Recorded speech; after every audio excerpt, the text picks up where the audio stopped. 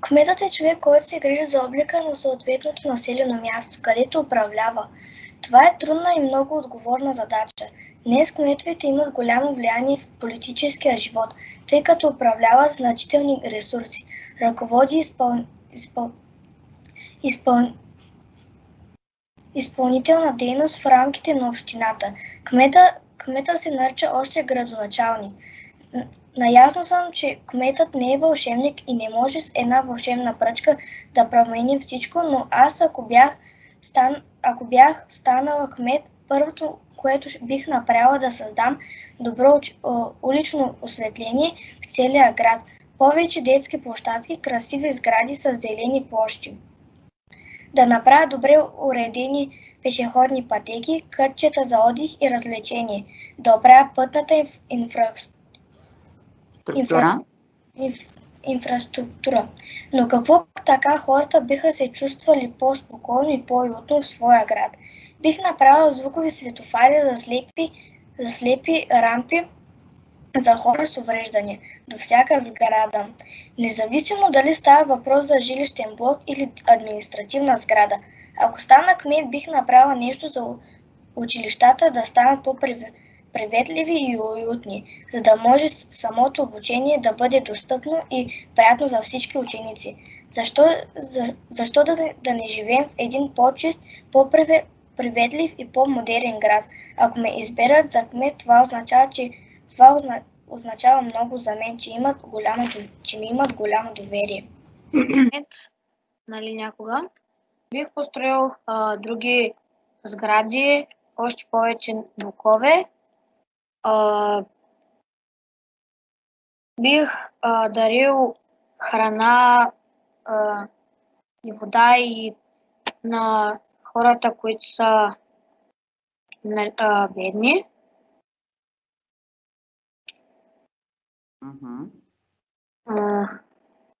Кмет на Разград. Първото нещо, което бих променил, е да има други спортни клубове, освен по баскетбол и по футбол. Трябва да има и различни спортове, защото всеки си има мнение и на някой не им харесват тия спортове. Така, първото, което лично аз бих направил, защото е важно да се спортува. Второто е да се засаждат дърветата правилно. Написах това, понеже веднъж по новините бях видял за Разград да говорят, ама не очаквах да говорят за дърветата, че не са ги засадили правилно. И затова, ако стана кмет на Разград, веднага първо преди да засадят дърветата, ще ги накарам да проверят дали е правилно. Ако трябва и аз ще отида, и аз ще им помогна да ги засадим заедно поне. Така, третото е санкции за замърсителите. Тези, които така замърсяват Разград, не така без да искат, а просто е така, примерно от балкона си хвърлят, защото е най-близко е така, че ги мързи да отидат додолу да си хвърлят до кофата бокуците, да ги хвърлят през терасата и там да си седят. И тук бих ги губил аз лично с 1000 лева поне.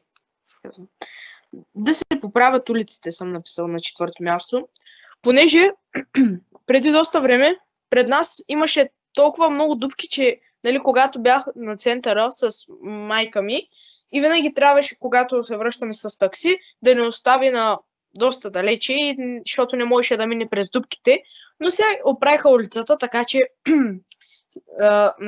браво на кмета, първото което е.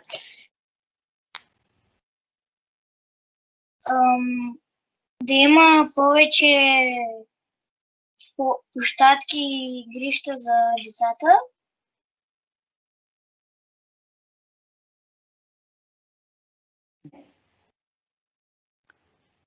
Аз бих посадил дървета в парковете. Да има светофари с звук за слепите. Това е. Добре, благодаря. Аз ако бях кмет на Разград, аз ще да осигуря повече работни места, повече спортни площадки, нова спортна зала щях да направя повече училища и да поправя пътищата. Еркан, тук ли е?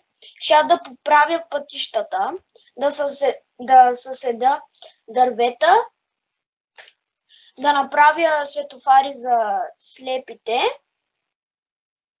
и да направя нова спортна зала.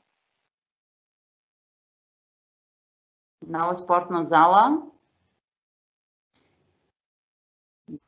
Ако съм кмет, искам да променя улиците, за да са по-хубави, защото не ми харесват и при мен има много дупки.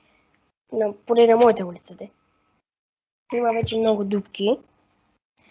И бих искал да направя център за възрастни хора, защото просто и вече го правят там долу.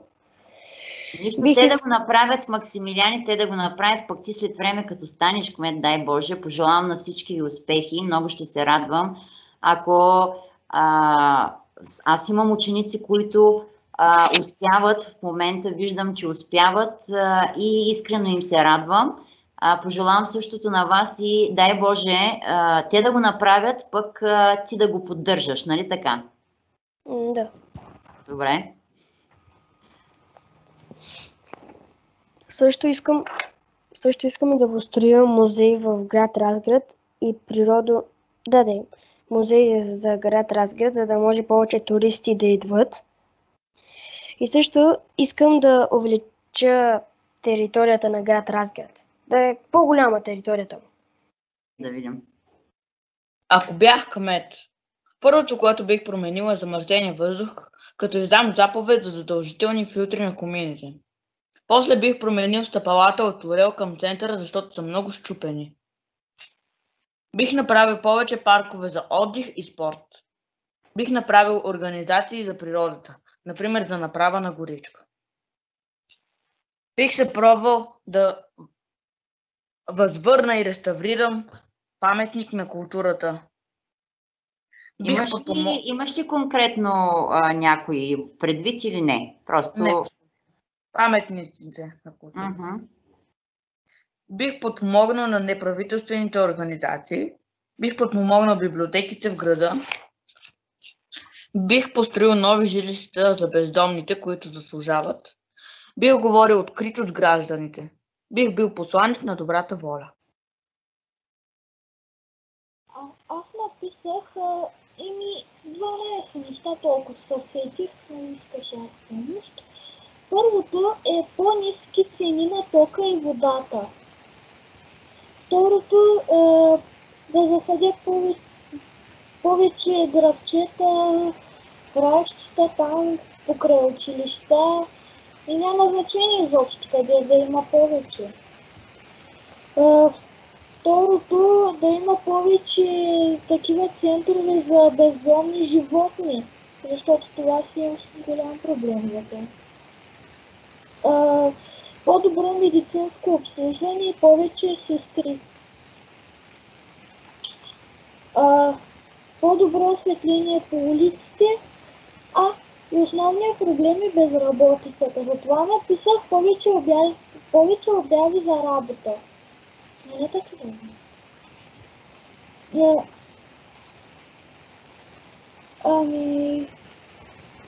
по-чисти улици, което написах, което означава забраната на хората да си хвърлят покритите, където и поискат. Разбира се, аз мисля да много загледа. Добре, така. Десетото нещо е да изслушвам хората от какво имат нужда. Ако ги изслушвам, ще знам какво искат ти и мога да го направя. И повече домове за бездомни хора. 12-то. Забраната за катерене по паметниците. Тоест, искаш да кажеш, че трябва строго да се следи това нещо. Ако бях кметица, щях да преместя цветния надпис на Разград на центъра. Всички хора, чужденци, граждани, хора с увреждания и други да имат равни права и задължения. Щеше да има повече библиотеки, училищата да са пълни с деца, да са уютни, и да има повече учители. Щеше да има по-хубави пътища, щеше да има контейнери за рециклиране навсякъде и отпадъците щяха да се разпределят правилно.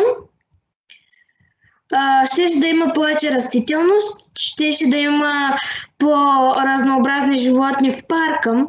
И да има хора с увреждания да получават помощи, недовършените сгради да се срутят или довършат, детските площадки да са чисти и да не са счупени люлки, пързалки и други, и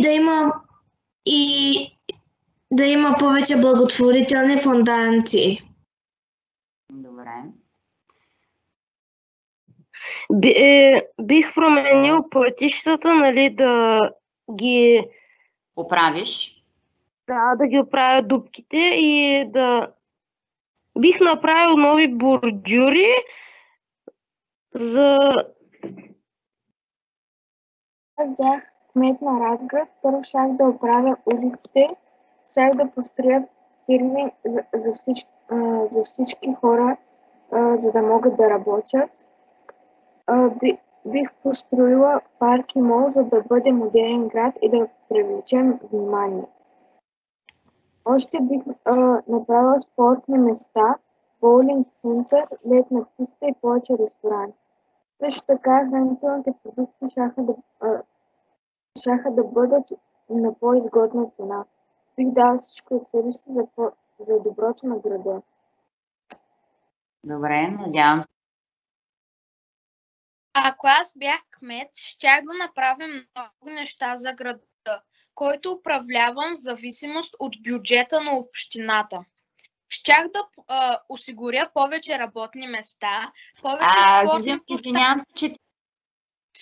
Щях да осигуря повече работни места, повече спортни площадки, лятно кино, боулинг, център и нова спортна зала. Добре, сега... Да увеличат броя на педагогите, да намалят броя на учениците, защото раниците тежат. Второто е да намаля бедността. Третото е да помогна на хората в нужда, като им дам храна, чиста вода и дом.